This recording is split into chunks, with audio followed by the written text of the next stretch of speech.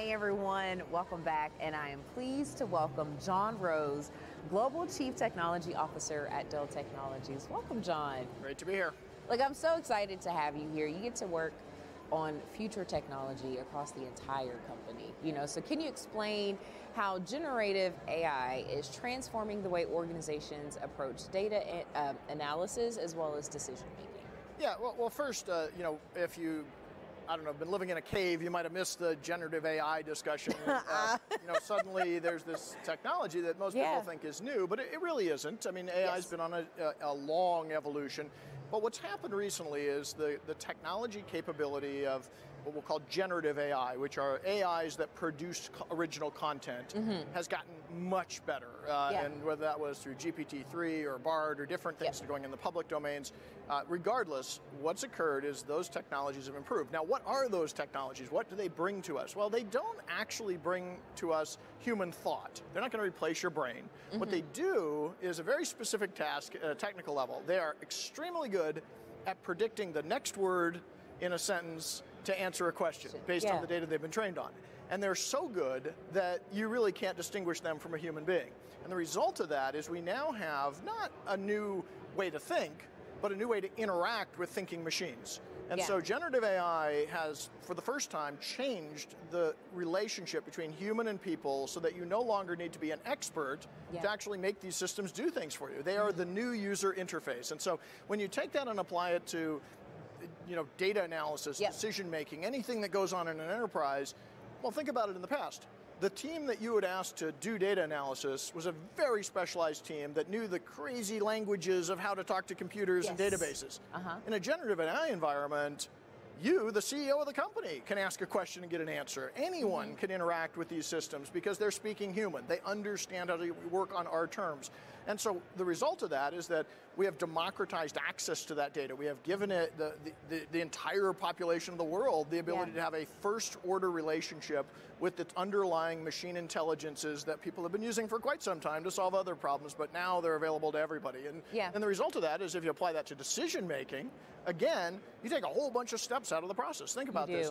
If you decide, okay, I want to target the best customers for Dell.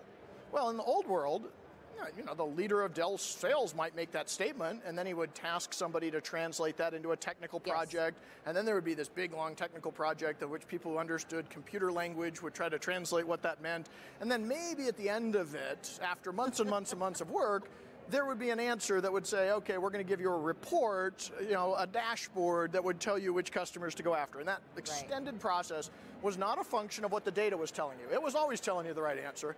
It was the ability to actually interact with that data. So now, that type of decision making about, well, if I have the data, can I figure out which customers to go after is now a conversation with a computer. It's no longer a giant, complex IT project. Now, let's not make it too simple. To actually build the infrastructure to make that conversation happen is what enterprises are doing today. They are figuring out that you don't get this for free. If you want a generative AI system to be able to make smart decisions and interact with your sales force based on what Dell understands, well, you have to build that model. You have to train that model. You have to maintain that model. But once you do, the net benefit is there are no longer an army of middlemen translating human to technology to accomplish these tasks. You close the gap. You've democratized it. You make it accessible directly to your entire population. And the net benefit of that is speed. You can get access to your data faster than somebody else. And so that's why this is so important. It's not a revolution on the data. It's not even a revolution on how we think about the data. It's a revolution on how we access the tools that allow us to unlock the power of that data on a human level, which is a fantastic disruption, as we can see. And which leads me to my next question. So, how is Dell Technologies leveraging this generative AI in our products and services? Yeah, I mean, we've been working in generative AI for a very long time, probably since the domain existed. We have many, many years of work in the AI space with our customers and internally. Any given year, we might have 1,000 projects going on. But generative AI is interesting because based on what I just said, it gives you a new way to express content to a broader population directly. And so we're creating digital humans, which are new ways for you to interact with our service organization. We're looking at ways to put new front ends on top of everything. Some some people call them chatbots, but imagine if your interaction with your sales data was a chatbot, or your interaction with the HR systems was a chatbot that really understood contextually how to talk to you and interact with you. Yeah. You can transform almost any process in the company. And so, we have always had a pillar called AI4, which is to use AI within Dell to improve the productivity and effectiveness of all of our business processes. Yeah. This becomes the newest tool in that arsenal that's going to accelerate that. Yeah, and so what are some of the key challenges and limitations of this generative AI technology today, and how can they be addressed? Well, there are tons. It's a fantastic technology that candidly very few people in the world understand. At all. Mm-hmm. You can, because you've experienced it, you know that ChatGPT is pretty cool. You ask it something, it gives you a real human sounding language back, and therefore you've acknowledged its value without even fully understanding it. Mm-hmm. And so in order to bring it into an enterprise context, we have to understand it better. We have to develop the skill sets to, I don't know, let's give you a bunch of questions you have to answer. Well, which model should I use to accomplish the task of a digital human for customer service? What is the best infrastructure to run it on? Today we oversimplify it and think it's always a giant cloud infrastructure. In fact, most of the generative AI in the world will not run on giant cloud infrastructures because they're domain or process specific tasks. You will then have to answer questions around, well, do I have the rights to this data? Are there any particular regulatory issues I have to face? And so we are predicting that while generative AI is a fantastic technology, inevitably will be very disruptive, the biggest area of work isn't the generative AI itself, it's the enterprise adaptation of it. And we're kind of good at enterprise adaptation of stuff. We understand it, we've done it ourselves, and that's the market we live in. So a lot of the problems are not about the generative AI system itself, it's about the context of using it in the real world.